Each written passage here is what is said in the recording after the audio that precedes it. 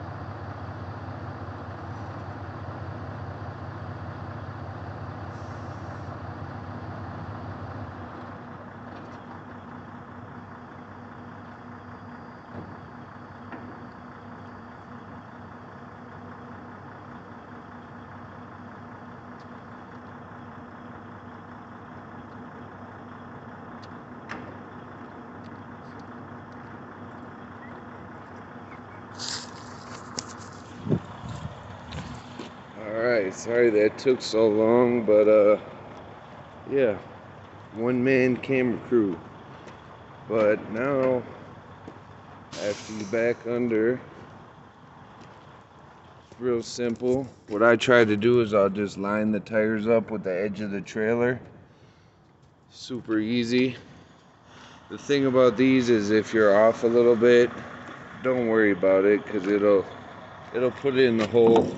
I mean, you can't be super far off, but a couple inches won't hurt you. We gotta hook up these glad hands. Very simple, you know. Oh,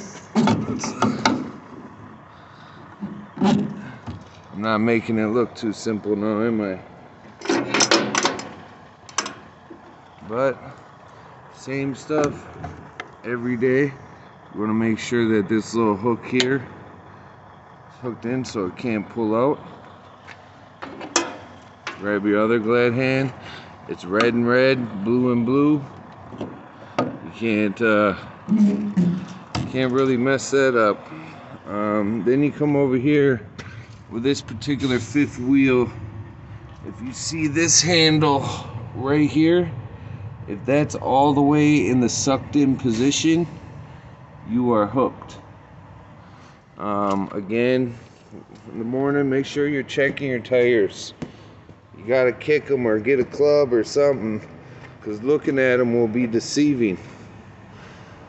Another thing too, with these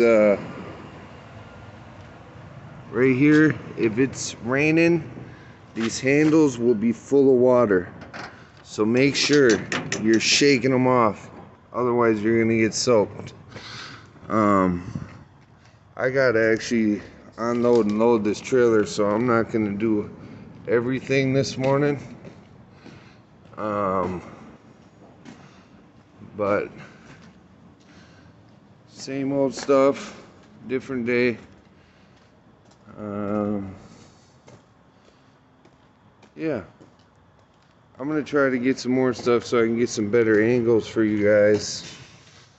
'Cause I know when I was trying to get my CDLs, little stuff like hooking the glad hands up, using the fifth wheel, real little stuff that I was looking for, and I was kind of hard to find some of them.